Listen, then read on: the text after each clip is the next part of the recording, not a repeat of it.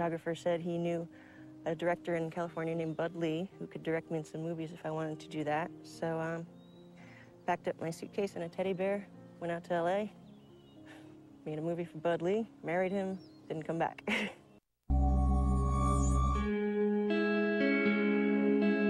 Asia had a phenomenally unique look. She did many things that she's not exactly proud of. And my whole world just stopped. And I don't really remember much after that. This is a place between heaven and Hollywood. It's the boulevard of broken dreams.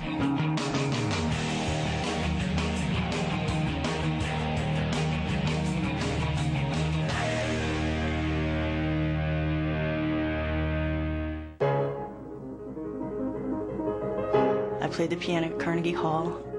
I was in the New Jersey State Youth Orchestra. I was a nerd all my life. She is unusual to a degree of brilliance, both musically and intellectually. People look at individuals that make choices such as she did, kind of shake their head. You know, wasn't she smart enough not to know not to do that? I turned to porn because it was a damn good source of money. Once a child prodigy, now an adult film star, Asia Carrera's life is a study in contradiction. Just tell me what you want, whatever it takes. Asia Carrera was born in 1973. Her given name was Jessica. I was born in New York City and raised in New Jersey on the Jersey Shore. And I'm the oldest of 4 kids. I'm half Japanese and half German. And my parents had really, really strict expectations. They wanted all high A's. If I brought home B's, I got grounded. I think the disconnect with their family was the inability for them to show love and affection. I would try as hard as I could and win more awards than anybody else, but it was never good enough for them.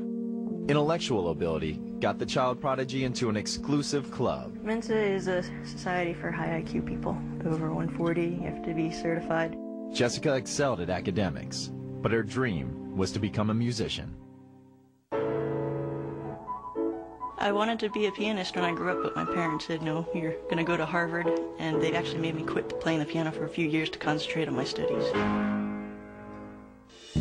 But their plan backfired.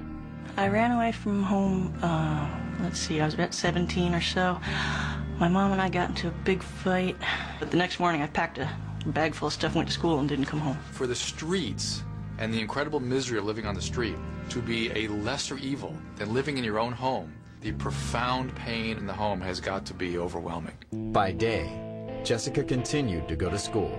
At night, the teenager did what she could to survive. She slept with men to get a hotel room for the night, to get a meal. Where are you headed?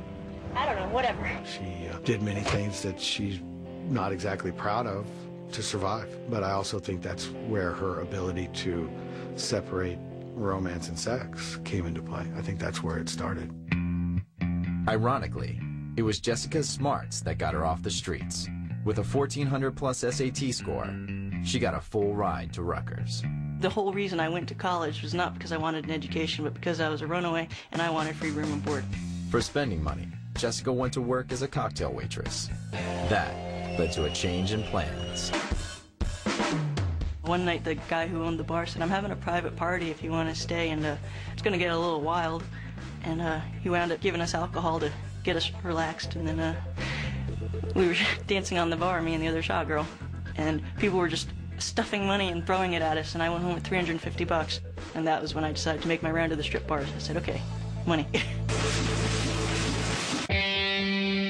She could knock down, $100 grand a year, spending 4 or 5 nights a week dancing in a club, and I think she started thinking, wow, it's a little silly to be spending so much time going to school when I could be spending all this time making money and saving it. Every single stripper or adult film star I've ever talked to said they did it because of money. When you really scratched the surface, there were 10 other sources of money that they could have tapped into, but they didn't want to. This one was much more gratifying. Jessica began posing nude for magazines. One day on a shoot, she asked the photographer about getting into adult movies. I said, I think I could do porn.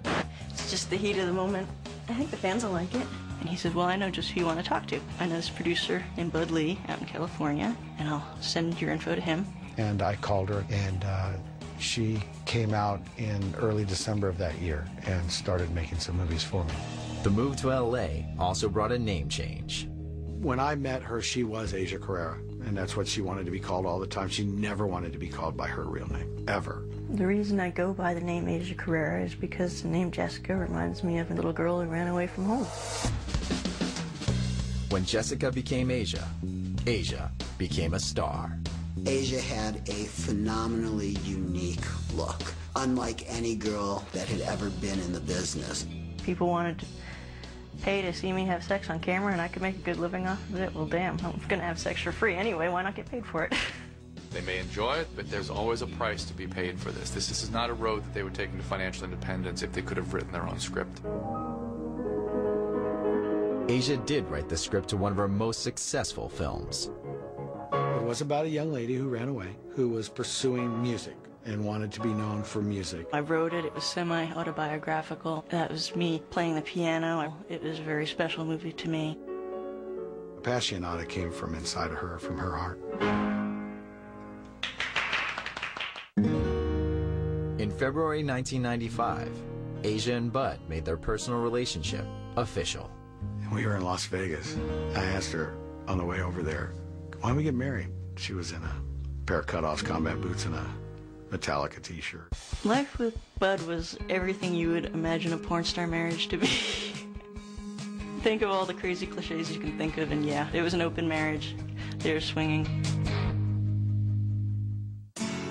The pair separated after 3 years, but stayed friends and business partners. Oh my God. How many movies did Asia and I make together? I don't know, 75, 80? She is my secret weapon. Asia created a website to expand her fan base and sell her films directly to the public. The money poured in, but the easy cash didn't make up for low self-esteem. She was depressed at times, and she had reason to be. There was crap back there behind her, and sometimes it just was bigger and greater than what she could push away from herself. Asia distracted herself by trying to beat the odds. I had a gambling addiction. I had a problem. I was extremely depressed. Asia Carrera heading towards gambling is, again, using arousal as a way of managing primitive, painful feelings. Every day was just like a nightmare. I just didn't want to be alive. I cried myself to sleep every night, and I would sit there and do online gambling just to try to take my mind off of being lonely. I dropped to my knees, and I wrapped my arms around his legs, and I said, please don't go. And he goes, you're being dramatic. And I said, please don't go. Asia Carrera was a piano prodigy and straight-A student who turned to porn to escape a bad family situation. But after making a killing in adult movies, Asia nearly lost everything to a gambling addiction. I spent days just in bed. I didn't even get out of bed some days. I just had no reason to get up. And if I could get myself to do some chores around the house or do something by promising myself an hour or two of gambling afterwards, I would do it. Then, one email from fitness guru Don Lemon changed everything. I met Don online. He contacted me to do an interview for one of his websites, and I checked out his site, and I was like, dude, you're pretty hot. I met Don before she did. He goes, well, what do you think? What are you going to say to Asia? And I said, well, I'm going to tell Asia I think she ought to go out with you. I fell so head over heels for him so fast that it just turned my life around. I didn't need to gamble anymore. I totally cleaned up my life. I was just in love. I was so happy. As she turned 30, Asia's new peace of mind gave her the freedom to quit the sex industry. Don just gave her some support so that she didn't have to be that persona that she had created. Meeting Don was not like a second chance at happiness. It was like a first chance at happiness. I waited 30 years to meet him. He was everything. Everything that I'd waited for. He was my soulmate. 3 months after they met, Asia and Don married. A year later, Asia had a baby girl named Catalina, and it wasn't long before the new mom was pregnant again. Don made all of my dreams come true. He made me the perfect wife, the perfect mother. He just made me believe every day that I was everything he'd ever wanted, and he made me feel really good about me. In June 2006, Don had to make a last-minute business trip to Vegas. Asia was 8 months pregnant, and didn't want him to go. I dropped to my knees and I wrapped my arms around his legs and I said, please don't go. And he goes, you're being dramatic. And I said, please don't go. And he was coming home to me.